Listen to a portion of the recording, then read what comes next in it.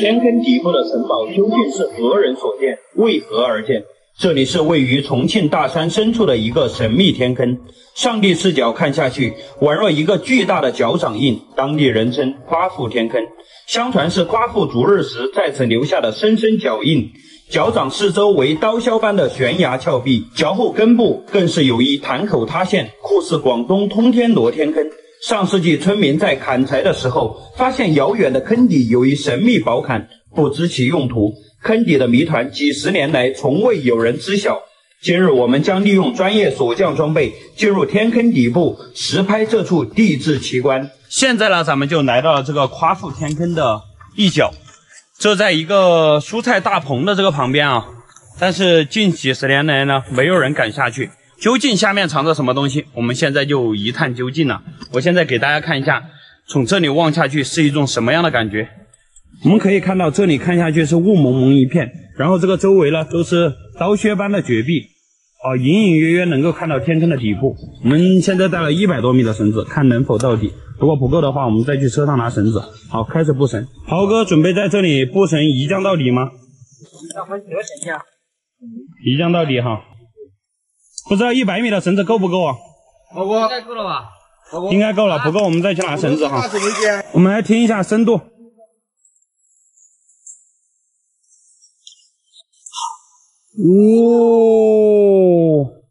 可能120来米啊。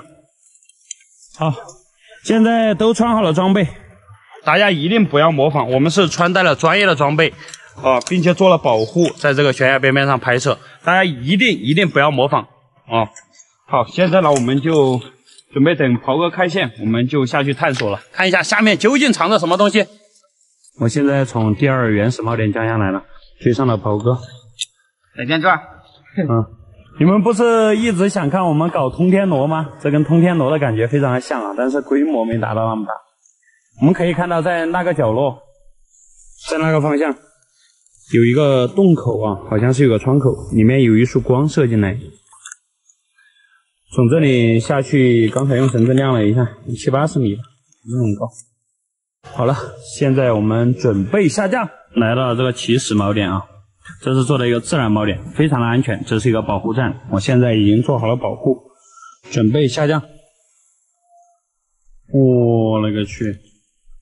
我和阿志同时下降，从这里看下去是非常高的啊。我们穿戴了专业装备，采用了专业的 SRT 技术，大家一定不要模仿啊！马上我们就可以揭开这个夸父天坑下面的城堡之谜了。好了，这就是通天螺的感觉啊！哇塞，我现在已经下降到了一半距离，感觉非常的漂亮。我们现在就是井底之蛙，我已经做好了保护啊，大家一定不要模仿，下面还很高。我勒个去！现在我已经下降到了天坑底部，阿志正在下降。我们可以看到这个底部的面积差不多有1000多个平方。这个下面有很多白色垃圾啊，在此呼吁水江的同胞们一定爱护环境啊！这么美的地方被污染了，感觉非常的可惜。我们可以看到，在我那个方向好像有一个大石板盖着什么东西，我们现在就过去查看一下。哇，大家看，哇，这好像是个地道，这里好像有个地道，哇！看到没有？这明显是人撑起来的哈，它下面垒的有一个这个石坎子，然后撑住了这个石块。这个下面好像是个地道，我来看一下。地道被封住的密道，这个被封住了。哇！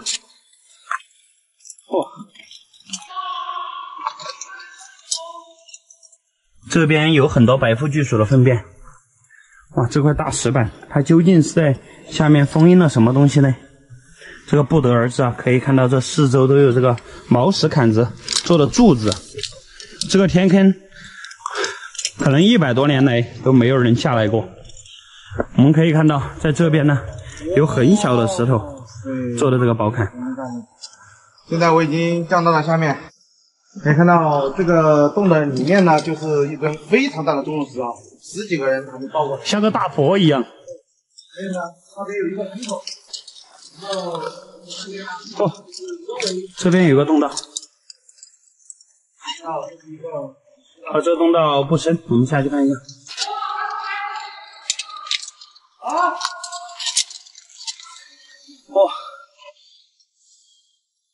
这是一个裂缝，下去要布绳，我们待会儿再来探索。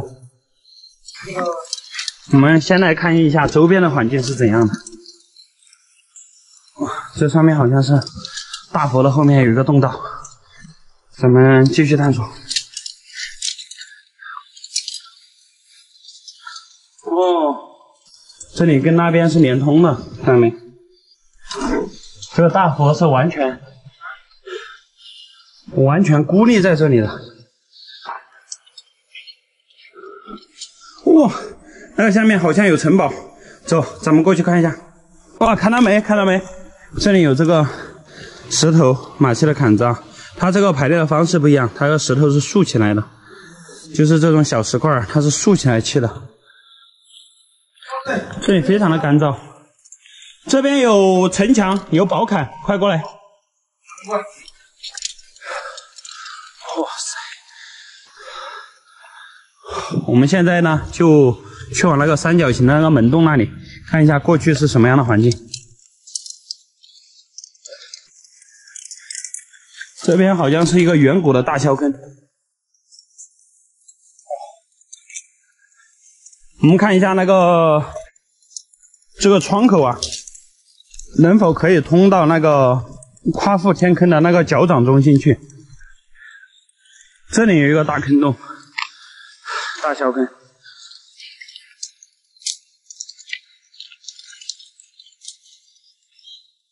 这是沉船老祖打坐的地方。沉船老祖打坐的地方，这明显是人工马砌的一个城堡。儿子，快过来！这边发现了一个古堡。大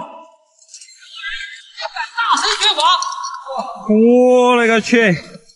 现在我们的袍哥已经站在了这座距今1000多年或者是5000多年的古堡之上，什么感觉？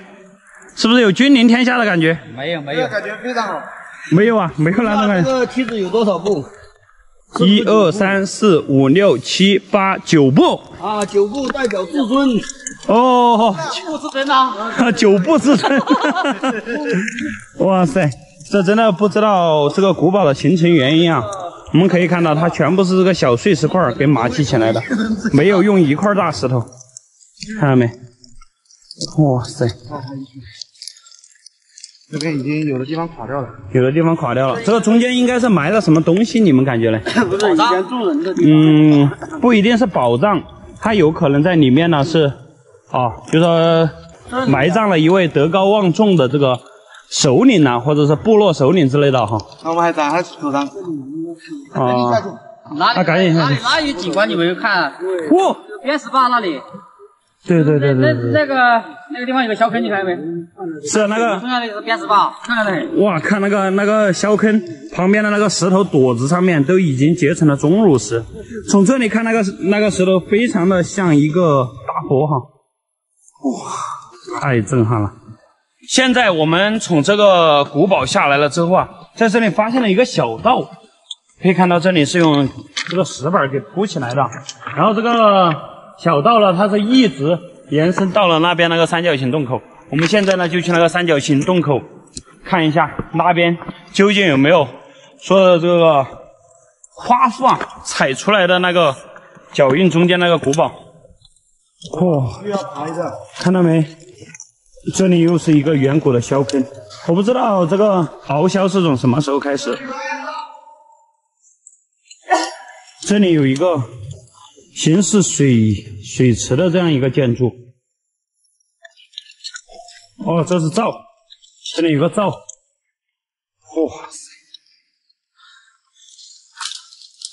塞！好，我们现在就通往了这个三角形门洞。上山。开始登山了，这里是沿着陡坡急上啊。咱们看豪哥走的这个就是曾经的小道。回头一看，这个天坑，哦，像个帐篷哎，看这个大湖在那里。哇，真的，上面雾蒙蒙的，下面很清晰啊，非常的好看。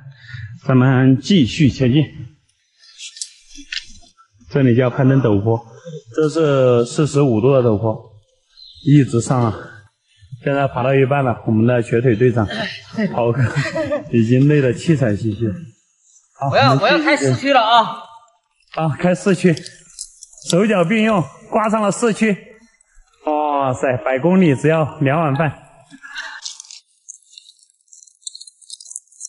已经征服了这个100米陡坡啊！这边本来是一点路都没有了，我们的开路先锋袍哥为我们用手扯出来了一条林间小道。哎，哇塞，这路还整得挺好走，感觉都要走成大路了。可以看到这旁边都是绝壁，这要不通过索降的话是绝对下不来的。啊，上面好像下雪了。这个下面像原始森林一样，还有这种远古的蕨类植物，非常的滑啊，咱们必须小心一点。这时候天空下起了雨啊，这个荆棘里面开路不是一件容易的事情。我们继续出发。哇，这前面有坎子，看到没？这里有坎子，看到没？这是人工马骑的坎子。我勒个去！阿志在哪里？我在这里。袍哥在哪里？我在这里。老师哥，收到。好，都还在啊，都还在，就在这片密林下面。可以看到，这真的是密不透风的这个荆棘林，对面就是绝壁，而我这面也是绝壁，看到没？那寻找队友的话，一是靠听声辨位，二是靠那个在这个荆棘林当中穿梭，只有这2个方法。好，在这里发现了有一个古台阶，看到没？会不会这条古道呢，就是通往了这个夸父大脚印的正中心呢？咱们沿着这个古道继续前进。看，这里有站指引，而且这个下面啊，我们这样扒开看，这个下面磨的有包浆色，这里说明在很久很久之前一定是走过人的，因为这上面已经布满了一定的钙化物，就是包浆外面有钙化物的话，那就代表很多年来没有人走过这条悬崖小道。我们可以看到从这里上去了，这个外面长满了荆棘林，在无人机里面根本看不到。袍哥顺着我放的这个保护层已经上来了这个最难的这一步啊，也就是那个始洞道旁边的这面岩壁，这样爬上来的。哇，大家看，这下面就是100米深渊。哇，这里有很多蓝天竹啊，这个蓝天竹可以作为盆景，看到没？非常的好看。在这里没有被人挖走啊，咱们也不要去动它。哇，这时候下好大的雨啊，所有的队员都非常安全的上了这条古道。哇，这真的搞不懂我们现在来到了一个什么样的地方，这真的太神奇了。我们爬着爬到这个脚掌的这个侧面来了。哇，大家看，那下面是什么样的环境？我们可以看到这上面好像还是密林啊，咱们继续向上爬，说不定我们能从这里爬出去，真的有可能了。还有我们采用绳索技术，已经攀上来了。现在老石哥、我和袍哥都已经上来，阿志正在上升。我们可以看到，我们现在站的位置呢，和对面的那个松树的树底是水平的。如果这个夸父当时踩这个天坑的时候啊，这里是一块平地的话，我们现在应该已经来到了天坑口面这个位置。比如说我们现在是一直都在上行，这里上来差不多是一个50几米的高度，跟我们所降的那个高度相差不大。我们现在就来周边找一下，你看大家可以看到这里有这个大柏树，还有松树啊，都是这个非常粗壮的树啊，它的土条呢就比较厚啊，极有可能我们现在已经走出来了。我用爬绳上升啊！我勒个去！哇！我的天，给我分析的没错啊！可以看到，现在我们已经走上来了。从这里应该能走出去。我们是从这里下降的，这里到那个大河，然后走到这个位置。哦，应该在这边啊，在这里，在这边。对，我们现在前面应该是一面农田，我们穿越这个松林就可以到达农田。对，好，那我们继续前进。小北，你看这个是什么草药？营养货啊，这就叫营养货吗？对对对。啊，这个叫营养货。加油站，这个就是加油站。我操，你可以，终于是穿出来了。今天过程呢可谓是一波三折。好了，那本期视频到这里也就结束了。关注我，带你看不一样的风景，带你体验不一样的探险之旅。好了，绳子不要了，已经结束了。拜拜哦，还要接绳子。拜拜。百米天坑的底部有一个地下古城，你敢信吗？这里是重庆南川的一个古老村落，村子里的老人世代相传，一处不起眼的天坑竖井下竟有一个地下古堡。在去年神将初探天坑之后，当地网友直言并未探明核心部位，于是我们决定再次索降百米天坑，实拍探访地下城堡之谜。时隔1年呢，我们又来到了这个渝贵交界处。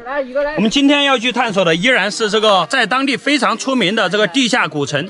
据说在地下古城里面发现了其他的洞道。我们今天呢专门约了在国内都是比较专业的这个探险队员，这是贵州毕节探洞联盟的豪哥队长，大家好啊，这是户外老石哥，这边有小蚱蜢，还有户外行军蚁以及户外阿志，还有一位女队员。我们现在呢就从这个竖井降下去，看一下那个距今已经300多年的地下古城，它的核心部位究竟在哪里？里面还藏着什么东西？好了，我们这时候话不多说，带上专业装备，准备下降。我们都穿好了专业装备啊。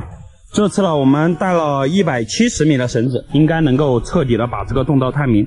我们可以看到，这个地下古城呢，就在我面前的这个竖井下面。这个竖井有150多米深啊。然后呢，下去是分成了无数个岔洞。我们上次呢走的是有城墙的那个洞道。据当地的一位探险家说啊，他说这个另一个核心部位啊，在我手指的那个方向，也就是西南方。我们今天呢主要去探索这个西南方的那条洞道，说可以通到山的另一面。好了，我们现在开始布绳，丢个石头看一下，读一下秒。上次我们测算的是153米。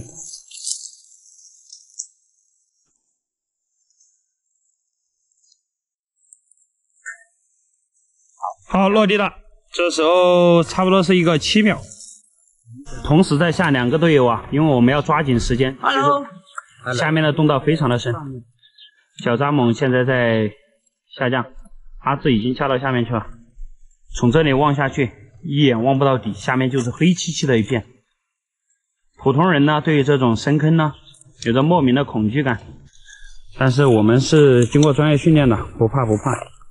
现在我和女队员在一起下降啊，你可以看到这下面真的是非常的恐怖，大家一定不要模仿。我们这次穿戴了专业装备，也是经过系统性的学习了，大家一定不要模仿。好，我们现在开始下降。我们可以看到这个天坑呢，它是呈螺旋下降的一个天坑。哦，看到没？风景还是特别的漂亮的。我们现在做好了保护啊，给大家看一下这个下降的环境是怎样的。我跟女队员2个人同时下降了，我们是把2个流尾连在一起了，这样相互有个照应，有个保护。好了，咱们继续下降，马上就能够看到地下古城了。大家期不期待？反正我是很期待。现在咱们已经成功的从上面降下来了啊！哇塞，看到没有？这就是村民说的这个地下古城的另一条通道，往西南方去的。大家看到没有？上次这里是被填埋起来了，因为去年发洪水，可能把这个洞口冲开了。我们再去看一眼那个去年走的右边那个洞道那个城墙。在这边那个远处就是我们去年看到那个地下古城墙。走，我们过去看一下。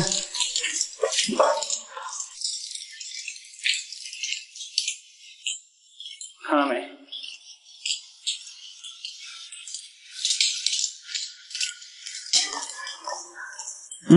也在这等会儿我嘛，看一下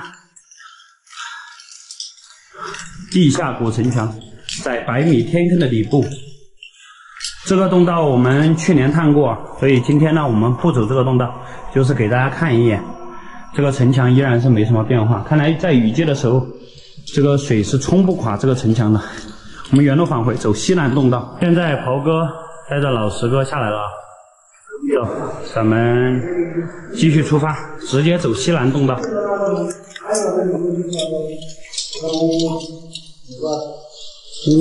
哇，正式进入这个西南洞道。哇塞，这完全就是地下河道。刚才看到那个清澈见底的水，就是从这里出去的。我们看一下这上面，哇，也是一个深坑。继续前进。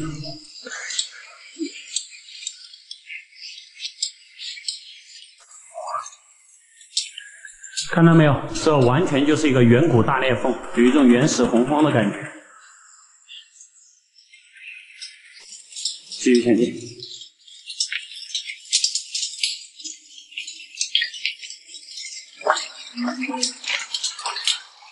给大家看一下，为什么这种河道上面就是峡谷了？因为最开始的那个河流肯定是在我们的头顶之上啊，因为长年累月这个雨水的冲刷，因为这是一个数百万年的这样一个变化，地质变化。这个水流呢，它洗刷这个岩壁，就会把这里形成一个沟槽。所以我们现在走的这个河道呢，只是在历史的长河中短短的一瞬间。我们现在走的是个底部，所以看着上面就是峡谷。可能在百万年前，这条河流就在我们的头顶之上。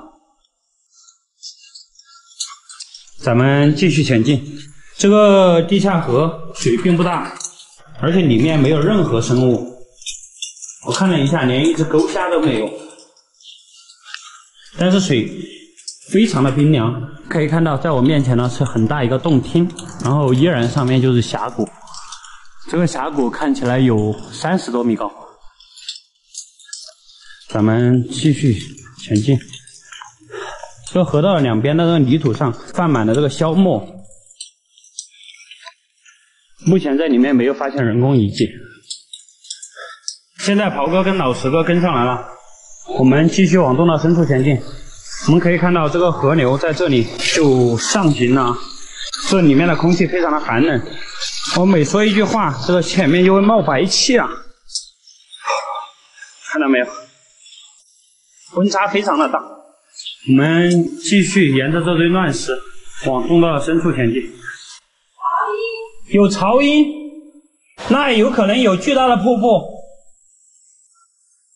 大家看，这里人工做的一个卡门啊，是做的一个宝坎。哇塞，洞道肯定就是往这边去的。女队员在前面说听到了潮音，这潮音呢，一般是洞穴里面水流经过巨大的落差形成的瀑布，瀑布冲刷出来的声音就称为潮音。这是什么动物的粪便吗？长刺了。啊？有刺吗？看一下认不认识？粪便吗？长刺了吗？那就是一个真菌，一个小真菌。好，咱们继续出发。对，这个下面好像是有一个洞道。左边，右边是通道。好，继续出发。女队员的个子非常的瘦小，她在前面开道的话，跑得非常快。什么情况？前面又分成了左右两个洞道吗？那里是天坑。竖井啊？一点点。会不会降？不能，很浅很浅。很浅吗？哦，对，那是地下河。它水流是这样子的。哦，这个洞道非常的狭窄，你现在在这里汇合了。继续出发，从这边进去。你从这边过来。你们是从的那个河道过来的，我从这边。哦，这边有一条小路。这边这个洞道嘞？这边这个洞道你们走了吗？哪个洞道？这个。这是一个主洞道啊。这是主洞道。对。那我们继续深入。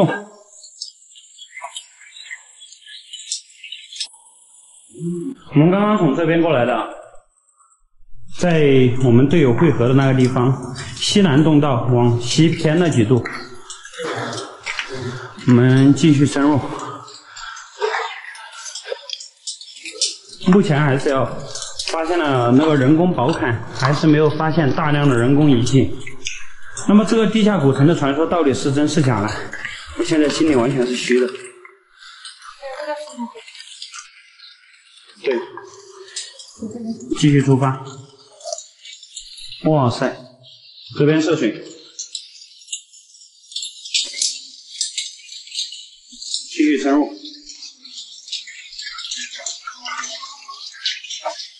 这里好像要趴着才能过。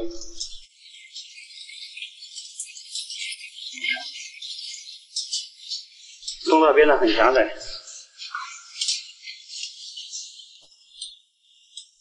右边有一条河道，左边有一条。这个我们所有队员到齐了之后，再来决定走哪条通道。谁先保佑了？先走右边吗？哇，那个右边就是阿志他们走的那个通道，钻口洞钻过去的噻。可以啊，那要走左边，左边才得行。左边是主通道吗？左边才是它主通道，因为这边水流要大一点。要么前面就是出口，要么前面就是一个竖井的底部。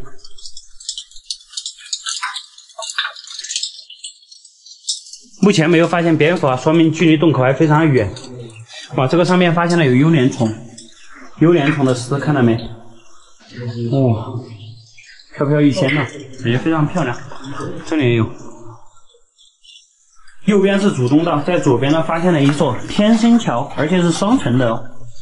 哇，这里面非常干净的洞穴水，哇，那里面有个钟乳石，特别漂亮，在那个位置，像天生桥一样。咱们继续深入，这边后来就要涉水了，而且这个洞道并不是很宽，它的宽度差不多只有2米多宽，而且呢，这个河流是变得越来越窄了。咱们继续前进，看一下这个地下古城会不会是在那个里面。出发。这时候我走前面啊。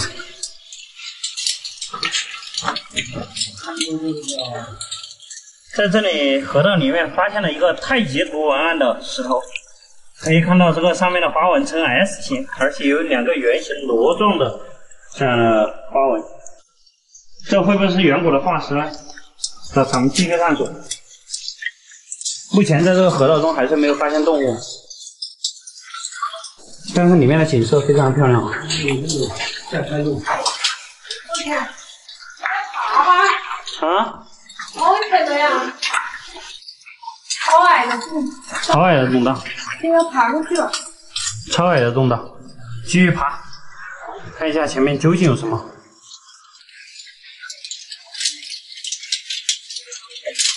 这里有那个蜘蛛网，像那个幽莲虫的。这个叫幽莲虫，是一种洞穴里面的一种小虫子，像黄粉虫一样，非常的小。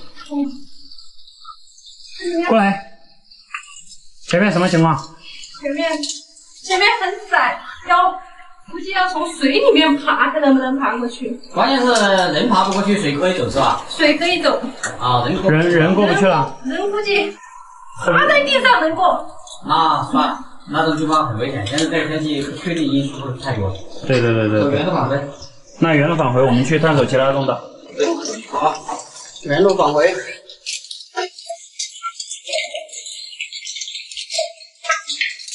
现在咱们从这边退回来了，这边又发现了一个洞道，也就是说我们刚才进来右手边的这个洞道，我们去探索一下，这边会不会是通到那个地下古城的核心部位？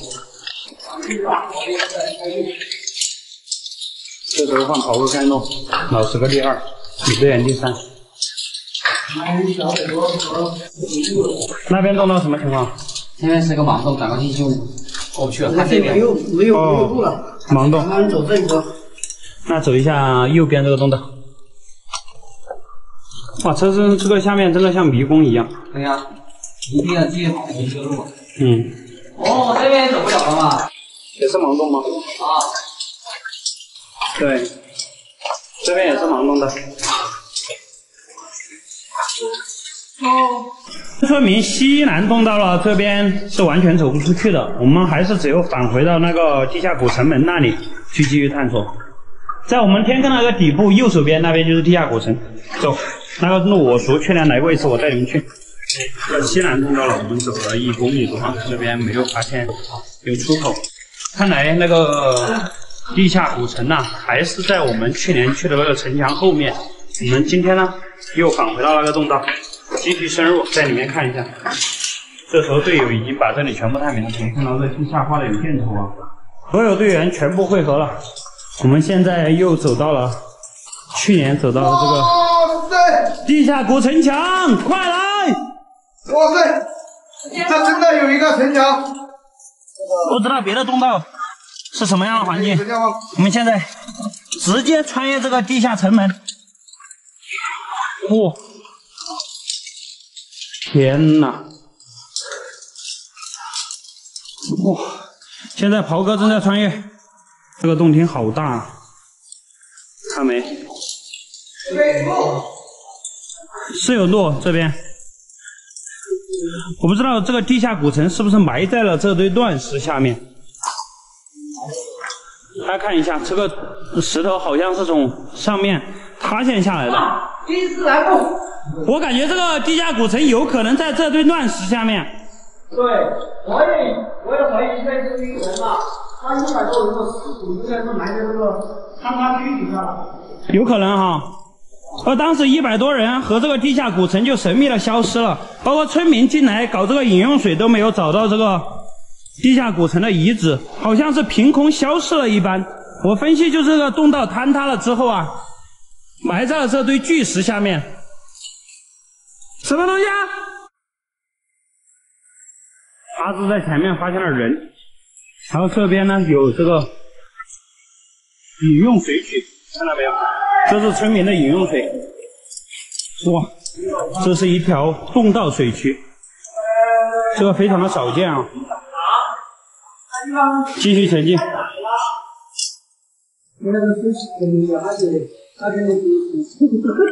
是有出口。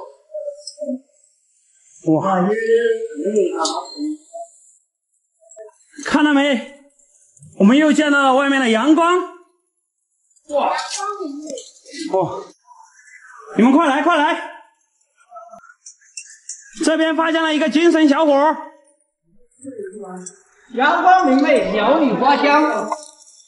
这里是重庆南川，我生长的地方。这是前面那位老乡生长的地方。哇！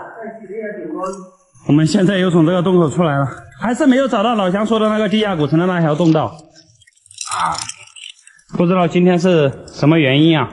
现在呢，我们都非常安全的下来了，在里面并没有找到那个地下古城的遗迹。